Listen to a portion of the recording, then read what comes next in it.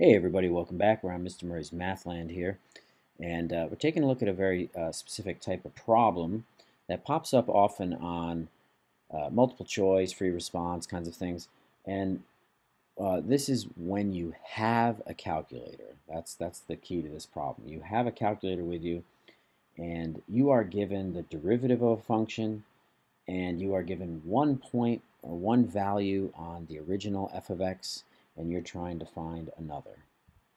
Okay, so obviously it's going to involve some integration here, but if you're looking at this you cannot integrate. This is not something that you can come up with the antiderivative of and put a plus c and solve for the c by plugging in the point. And so we're going to use definite integrals and the calculator to help us do this. So you keep that in mind. That's going to, on the AP exam, they're going to give you problems like this. So in this problem in particular, we have been given f of 5 and we're asking for f of 12.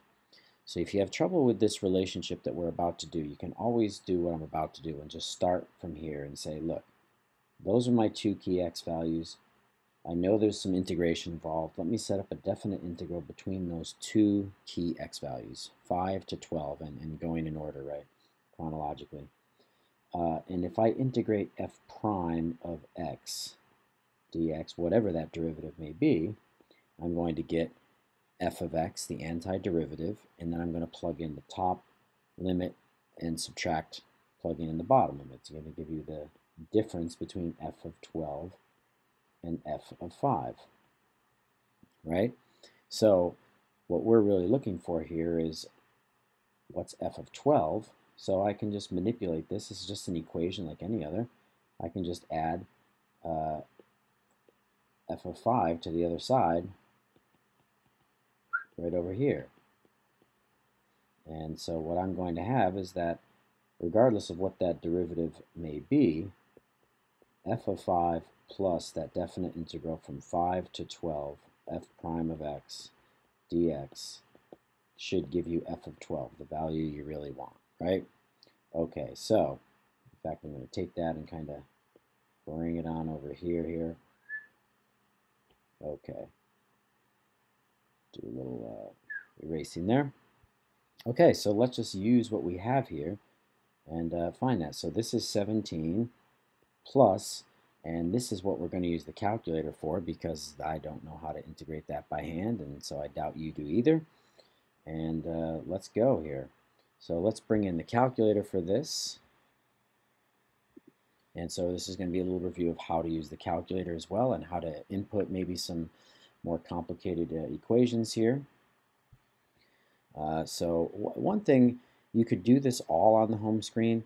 Frequently with FRQs and some other things, you might be using the graph feature. So I'm going to go to the graph, even though I'm really not going to use the graphing features. I'm going to go to y equals, and I'm going to put this f prime in as my y1.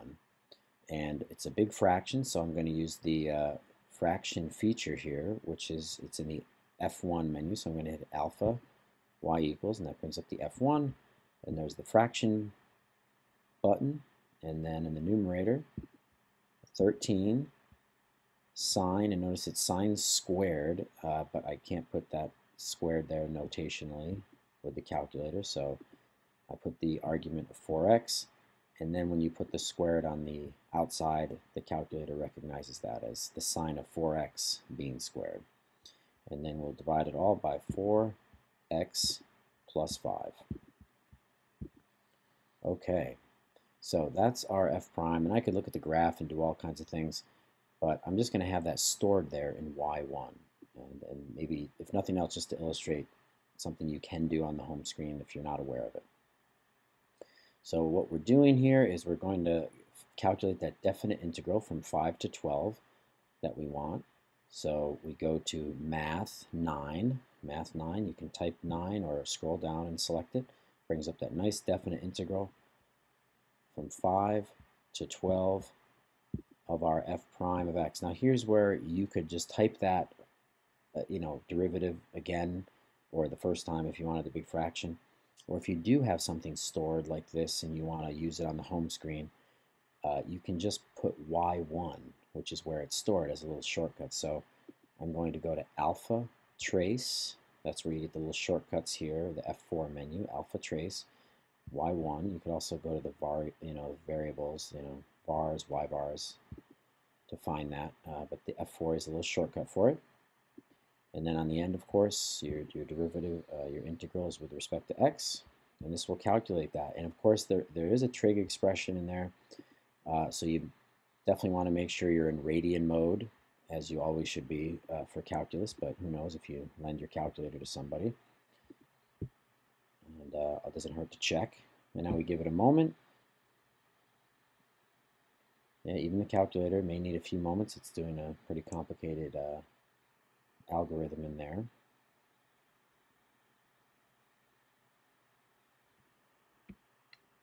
And there we go. The value of that is 1.23057. You only need accurate to 3 places. So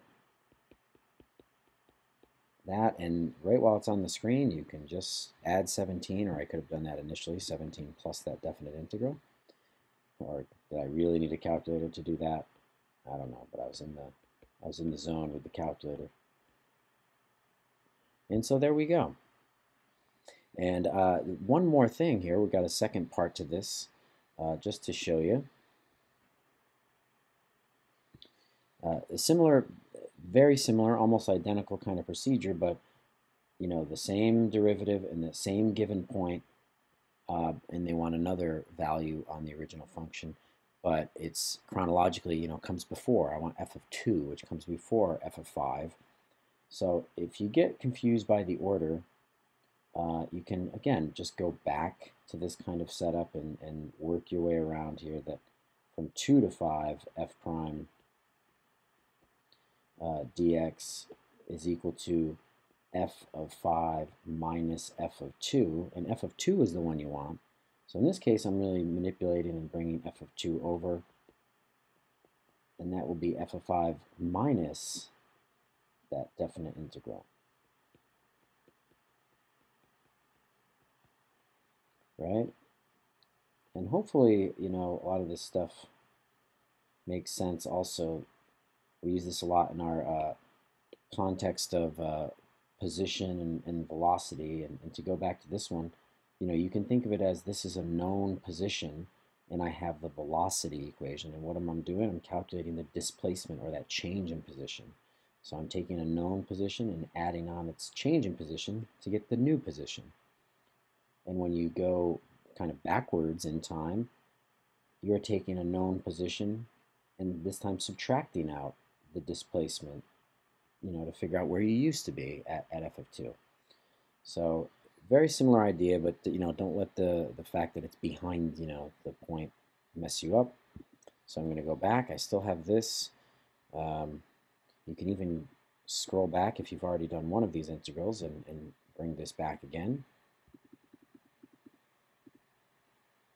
And I'll just change this to 2 to 5. And while we're at it here, if you like, I'm going to go and I'm going to insert f of 5, which is 17. So I'm going to insert 17 minus, and this way I'll just do it all in one big step, right? So there we go. We give the calculator a moment.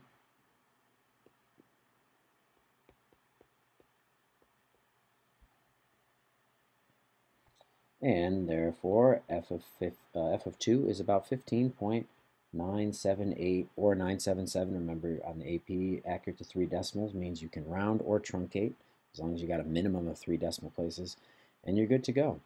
So hopefully this helped out with this one specific kind of question, which sometimes trips people up. But just be aware of it if you're on a calculator section. And there we go. If you have any questions, let me know. Otherwise, keep working hard, kids.